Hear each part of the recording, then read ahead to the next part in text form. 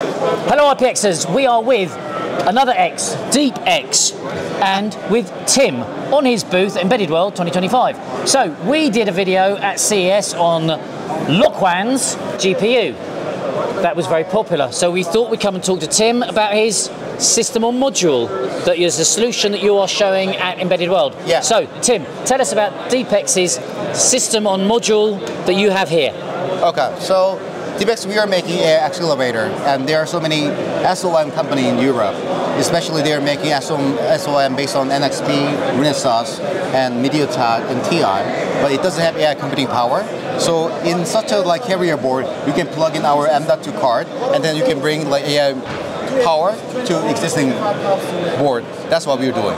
Right. So tell us about. So this is the carrier board here. Yes. So if I was a design engineer today, what would I be using that carrier board for? So once you actually plug in our AI accelerator, you can port any kind of AI model. So here is for access control. So it actually runs like face recognition model, and it actually recognizes the people, and it's for the access control. So many other SOM companies, they can build this kind of module for certain AI applications. Right. So what we're saying here is, rather than starting the design from scratch, where you come and talk to you about your GPU, what they've done is you've got a system on module here, and then that's gone on. What's this called?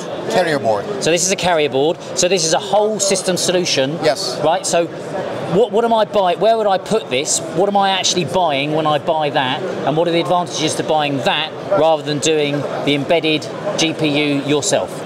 So once you actually purchase SOM, you can shorten the development time of your application. So whenever you actually purchase SOM from our partners, so you can build your own embedded system based on our applications. So you can port any kind of AI model you guys build, and through our SDK, you can automatically port the model and run it right away. Right, okay. So instead of just buying the GPU, you've got a lot of stuff going on there. So if I'm a design engineer and you listed all the 10 things I'd have to do instead of buying that, what are all the things I'd have to do if I didn't buy that carrier board? 1 to 10. What's actually on there? Okay.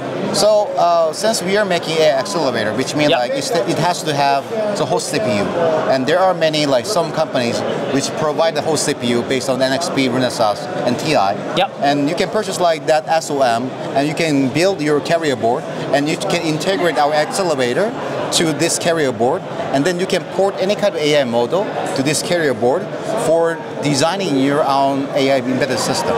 So that's how it looks like. Right. And you can shorten the time of the development.